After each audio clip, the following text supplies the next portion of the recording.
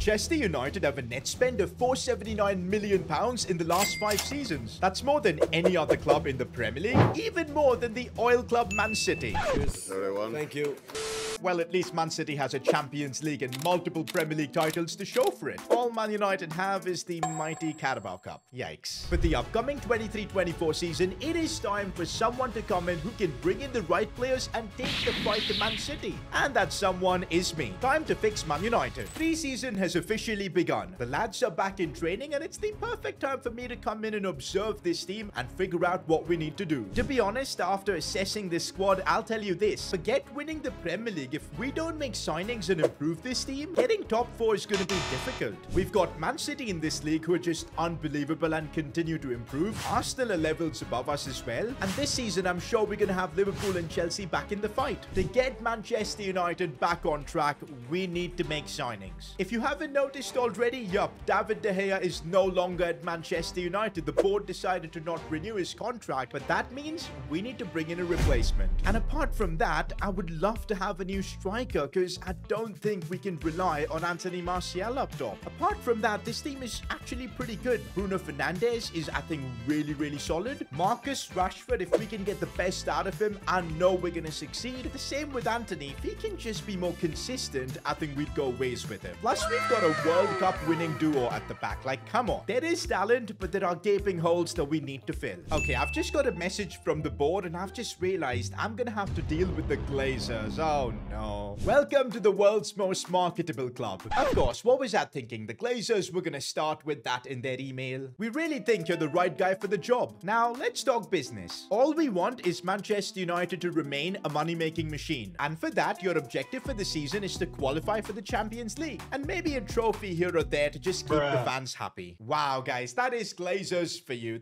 This is why Manchester United new owners who are more passionate about the club. Like, there's literally no ambition. But don't worry, guys. My goal is to get Manchester United to the very top, not just of England, but the world. But the truth is, for that, I'll need their backing. I'll need money from the Glazers, and I'm just hoping they give us that. The rest, we'll manage. Your budget for the season is going to be 120 million, and that should be enough to achieve our goals. Okay, honestly, guys, 120 million, that's good. They can keep their objectives. We'll try and focus on winning the big trophies, and with 120 million, we can bring in a striker, we can bring in the De Gea replacement, and everything should be fine. But wait, what? 60 million? What just happened to our budget? Did I miss something in the email? P.S. The board decided to help you out by signing Mason Mount for 60 million. We believe with his English fan base, he can sell a lot of shirts. But that money is going to be coming from our transfer budget for the season. So you have 60 million remaining. Absolutely brilliant, guys. We've got 60 million to work with. And Mason Mount at the club, which honestly, I'm not too sure about. We've already got Bruno, who plays in a very similar role. It's going to be a bit hectic to try and fit Mount into the team. Like, no disrespect to Mount, I think he's a very good player, but we had more pressing concerns in terms of a goalkeeper and a striker.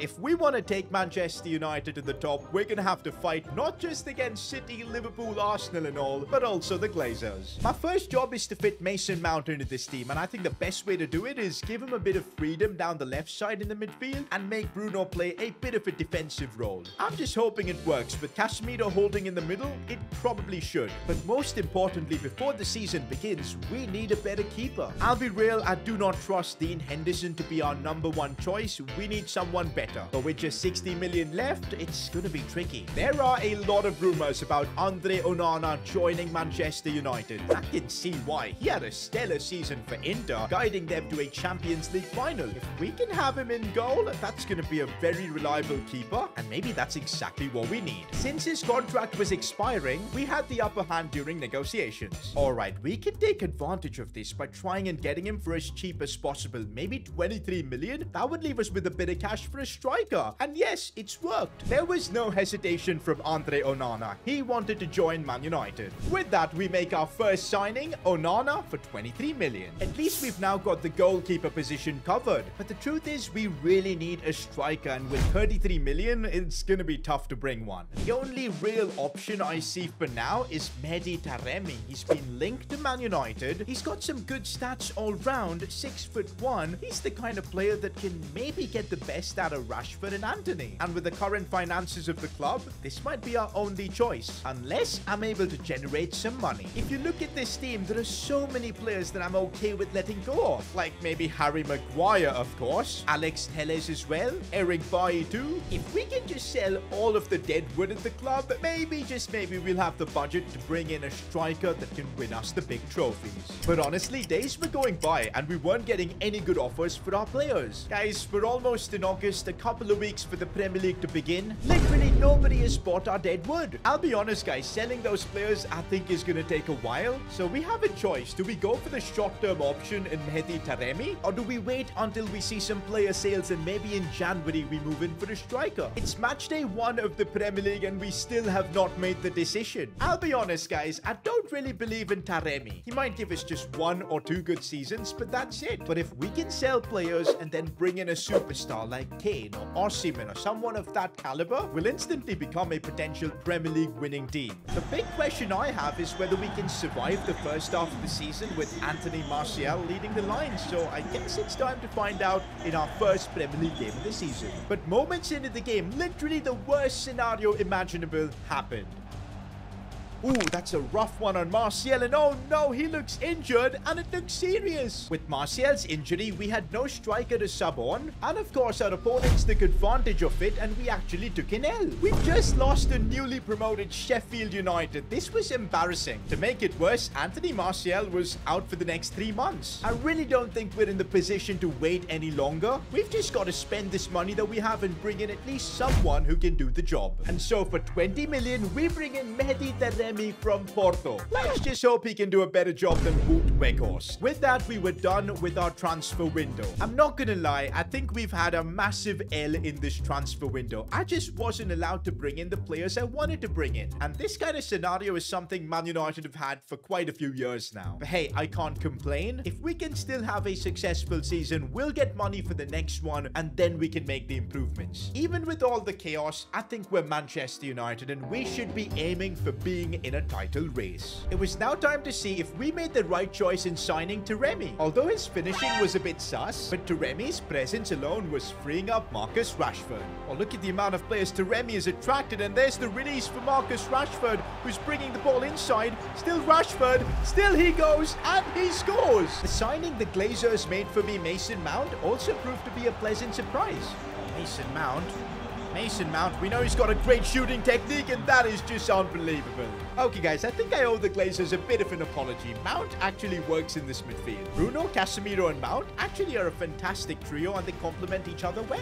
Even though we didn't have the best squad possible, with the limited resources we've got, we're doing a great job. But now we're up against Man City, and if we want to be involved in the title fight, we need to get a result against them. Andre Onana was literally keeping us alive in this game, but ultimately Erling Haaland was just unstoppable. That game against City was so frustrating. If only we had a striker like Kane or Osimhen, I think we'd be able to compete against Man City. You guys saw how Haaland bullied us. We've made it to January and we're 5th in the Premier League. Most definitely outside the title race, but even finishing top 4 is going to be a real task. Honestly guys, if we can just sign a new striker, I really feel we can get things back on track because the rest of the team is honestly doing pretty well. Finally, we were able to sell some players like Van de Beek to Inter and Harry Maguire to Leicester City, but we were only able to raise our budget to about 33 million. Honestly guys, I don't know why it's been such a struggle to offload the deadwood. I think now I understand why Man United's net spend is so high. They buy the players for crazy valuations and later on fail to sell them. Anyways, it's looking like we're gonna have to wait till next season before we can actually sign a proper striker. The fact that signing a striker in this window will not be an option has got me really scared. I honestly don't feel like we'll be able to put up a fight for top 4. But just as we were losing all hope, there was an opportunity. Oh my god guys, Harry Kane is available for a pre-contract. He's not signed a new deal with Spurs. Oh my god, can we convince him with our project? I know he'll only join us next season, but this could be huge for us. The negotiations actually went pretty smoothly with Kane. He was more than willing to join Man United. Oh, but he did want a signing bonus. With that, everything seemed to be set. Kane was ready to sign the contract and join us next season, but he had one condition. motivation. And that was Manchester United needed to be in the Champions League next season. If not, this contract is null and void. This season, we're not going to win any trophies, but we can build for the future. We're going to do everything possible to secure Champions League football, so we've got Kane in our starting 11. And that was just the motivation this team needed. Seems like Marcus Rashford was already excited to play with Kane. Rashford gets the ball, strikes it well. Oh, what a finish. I'm already thinking how good Rashford and Kane can be together. In the second half of the season, I also made one more decision, which was to play Garnacho more often. Oh, Garnacho's pace is actually brutal, man. He's so quick. And there's Garnacho for you, a super talent emerging. Honestly, guys, Garnacho is insane. We've got to make him a starter, even if it's at the expense of Anthony, who just hasn't seemingly clicked. We've made it to almost the end of the season, and would you believe it? We are fourth right now after 37 games, but Chelsea are just 1 point behind us. And of course, it's written in the stars. Final game of the season, Man United versus Chelsea. By the way, it's not just the Champions League at stake here. Remember, Harry Kane won't sign with us unless we're in the Champions League. We have to beat Chelsea if we want to take Man United forward. Just a few minutes into this game, we had a chance. Taremi's done well, goes for goal, but he puts it wide. We're missing a striker, man. That's why we need Kane. But there was no way Rashford was missing out on Champions League. Mason Mount sees the run of Marcus Rashford. That was brilliant. Go on. Rashi has to score, and it's a brilliant goal. Yes, guys, we did it. We managed to finish in the top 4, which means we're going to be in the Champions League next season. With the signing of Kane, potentially more improvements, we can finally take Manchester United where they belong.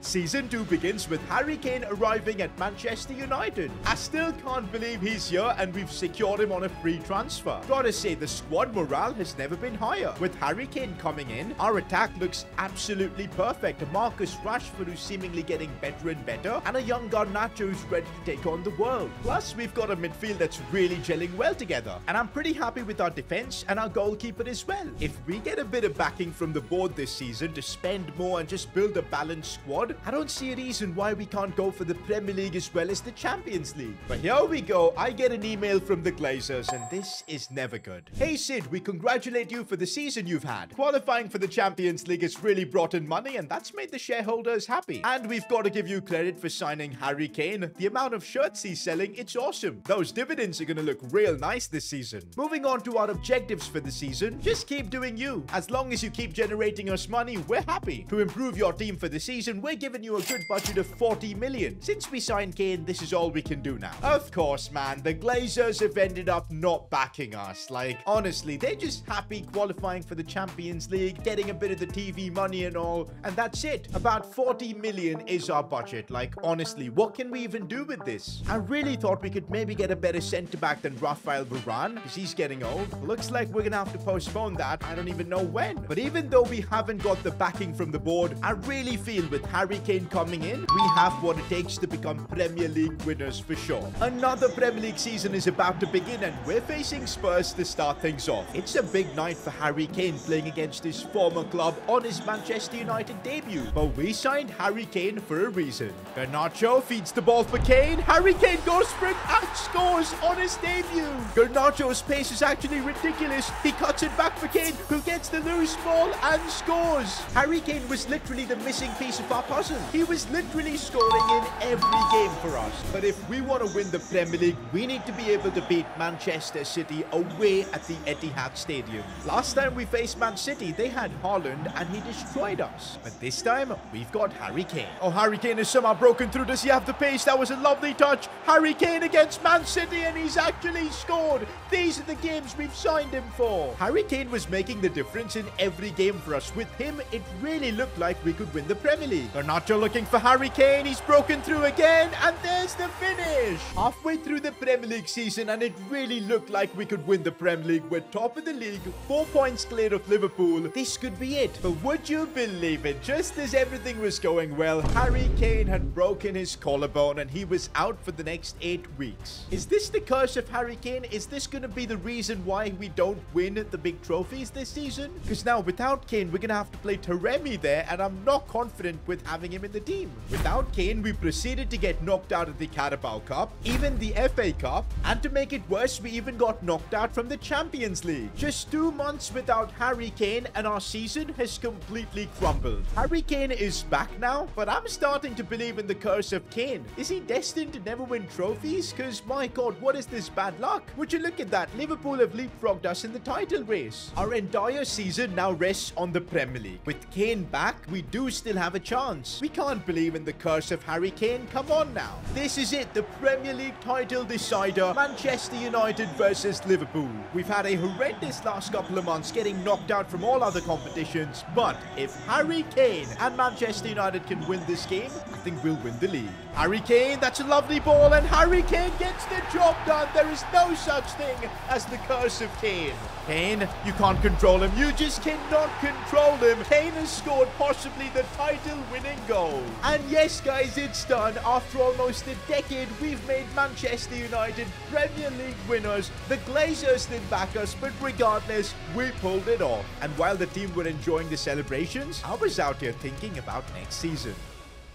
Even though we won the Premier League last season, on the other side of Manchester, City managed to win yet another Champions League. And because of that, all the media talked about was how Manchester City were the best team in Europe. And nobody cared that we had won a Premier League title. This season, though, we've got to take the fight to Man City. I know we beat them to a Premier League title last season, but this time, we're going to try and win the treble, and that should get us above Man City once and for all. But honestly, I think to do that, we're going to need to make some slight improvements to this team. I'm not talking crazy stuff. Our attack with Rashford, Kane and Garnacho, we saw how good they were last season. I'm pretty happy with Mount, Bruno and Casemiro. Onana in goal is fantastic, but I really feel we need a better defender than Varane, simply because he's 32 and he's only gonna get worse from here. Would you look at that? We've just received an email from the Glazers. Are we gonna get disappointed for the 3rd time in a row? Congratulations on winning the Premier League title. Honestly, we never expected that. Thanks to you, the share price of Manchester United has gone through the roof. Just keep doing what you're doing, buddy. You're making all the shareholders very happy. For the upcoming season, because we're champions, we're gonna have a conservative budget for the season. I think giving you 30 million should be fine. Your team is already incredible. Of course, man, the freaking Glazers. Honestly, they've literally given us nothing from the start. And once again, they're doing that. We've literally built up players from the ground up. We've taken Luke Shaw, Lisandro Martinez, Dalot, Bruno, Casemiro, Garnacho, even Rashford to another level, and that's the only reason we're competing. If you think the Glazers should be out of Manchester United and they should get better owners, subscribe to the channel, because why not? I'm trying to hit 1 million subscribers and that could really help me. I'm sorry guys, if we need to win the Champions League, the Premier League and the FA Cup, we literally can't go into the season with just 2 centre-backs. We need another one. And if that means sacrificing a few players, so be it. I didn't want to do this, guys, but we had to sell Jadon Sancho. The board gave me this as an option and we decided to take it because the money was good, but I don't really know where he's heading.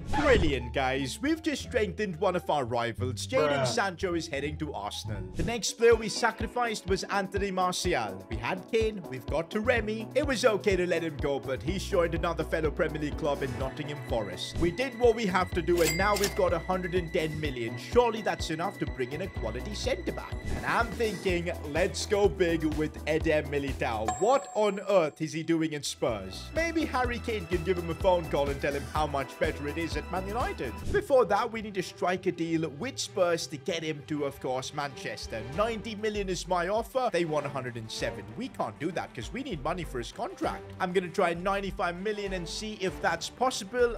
These guys are playing hard to get. Come on, Spurs. 97 million is good money accepted. Oh my days. All right, 100 million. You're not getting a penny more than that. Come on, there you go. Harry Kane probably told Militao something because as soon as the transfer negotiations were done, Militao decided to sign for Manchester United and he's just been unveiled as our new star centre-back. With Militao in the side, I really felt like we had the squad to do it all. While we were already done with our transfers for the season, Pep Guardiola was up to something. Man City have just signed Rodrigo, Jude Bellingham as well, and to top it off, Ronald Araujo as well. We literally beat Man City to a Premier League title, they go ahead and still win the Champions League, yet they improve their team like that. How are we supposed to compete? We're facing Man City in the Community Shield final. It's the Premier League winners versus the Champions League winners. Oh, we've given way too much space for Jude Bellingham. He strikes and scores. Oh, Man City are just making it too easy now. Finally, we managed to get a goal back with Rashford, but it looks like our goal only managed to make City more angry. Oh no, it falls for Phil Foden. Good save, Onana, but no! Come on!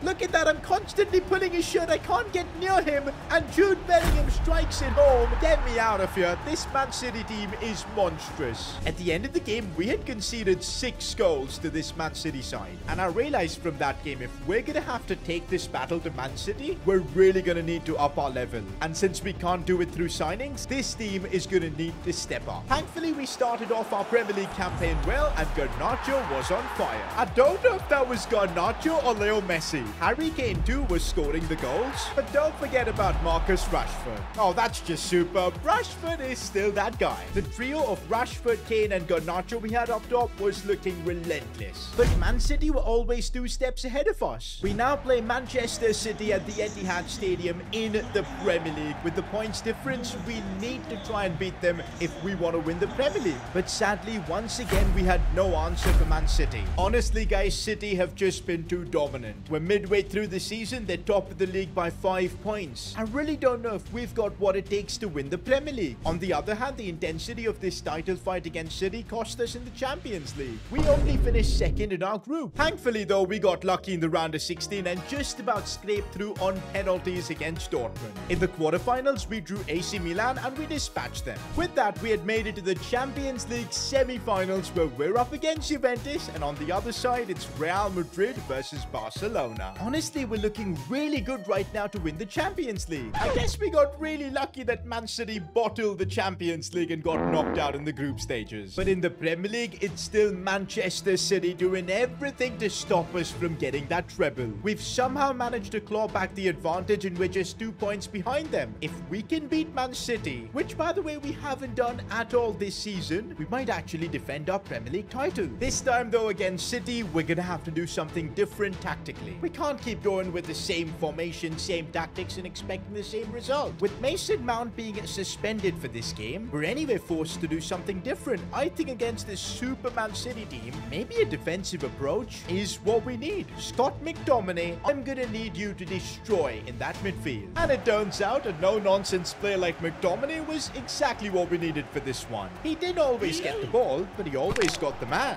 But the truth is, just defending was not going to get us the title. To win the Premier League, we needed to score. Oh, that's a brilliant cross, and Harry Kane leaps and manages to score. Harry Kane with the goal. Come on. That one result against Man City has got us now in pole position to win the title. I mean, we're almost there. Meanwhile, the momentum also helped us knock out Juventus from the Champions League.